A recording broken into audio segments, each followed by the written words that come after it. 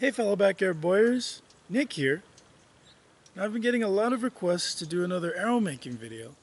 So today I'm going to show you how I made this arrow. It's got a self-nock, hand split fletchings, and a hand forged point. And in the next video I'm going to show you guys how I made this point. Here it is. Let's get started. The arrow shafts I'm using are made from old growth Douglas fir from an old building. A friend of mine cut and doweled them out, and he also helped me build my own doweling setup with a router. Once I get mine finished up, I'll show you guys how it works. You can also use wooden dowels for this. The important thing is making sure that both the growth rings and grain are running in the right direction. Now, growth rings are easy to see, and you just want to make sure that there aren't many growth ring violations. So just take a look, and you can see in areas where there's a lot of runoff, this can happen. Now, a little bit of runoff is okay, and when we're putting this together, we'll address that. I start sanding the arrow shaft by putting it into an electric drill and then running it through different grits of sandpaper. I start with 80 grit to take out all of the rough grain and smooth everything down, and then I bring it up to 1000 grit to give it a nice smooth finish. I cut the arrow down to 29 inches for my 28-inch draw, giving myself about an inch for the point taper and the nock. With a tile saw or 1/8 inch round file, I file my nock into the end of the arrow perpendicular to the growth rings. Once that's smoothed down, I apply 2 coats of de-waxed shellac and let it dry. For the fletchings, I'm using 3 turkey wing feathers, though you could use the wing or tail feathers from just about any large bird.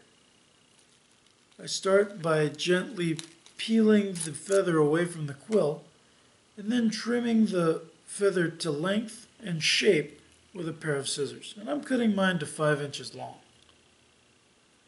Then I apply glue, or in this case, fletching tape, onto the base of the feather, and then just by eye, I place my first feather, which is going to be my odd feather, onto the arrow, making sure that when the arrow is held as if on the string, all of the growth rings, if there are any growth ring violations, they're pointing forward and up. That way, if there are any breaks, the broken arrow won't go into your hand. Once I've done all 3 feathers, I go back with a pair of scissors and trim them to shape. And finally, I take a piece of sinew and bind the front and rear of the fletchings just to keep them from coming off. Once the sinew's dried, a coat of shellac will help waterproof it. Now I grind a 5-degree taper onto the front of the arrow to accept an arrowhead. I then forge a socketed bodkin-style target point using a piece of 3/8 inch diameter steel rebar. Once the point is cleaned up, I glue it onto the arrow shaft with some hot melt glue. Now the arrow's finished.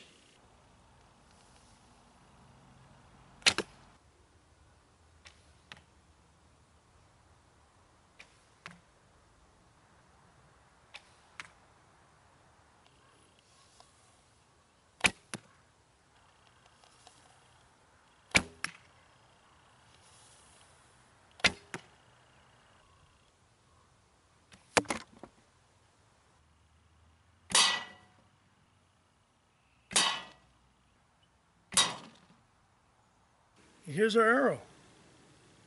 I hope you had fun building this with me today, and if you have any suggestions for other videos you'd like to see, please let me know in the comments below. If you're interested in seeing more arrow making videos, I've got a playlist in the description below, and if you want to see other projects like this, you can check out my channel. I've also written several books on different topics, including arrow making, and you can check out the links to those in the description below. So as always, thanks for watching, be safe, and I'll see you guys next time.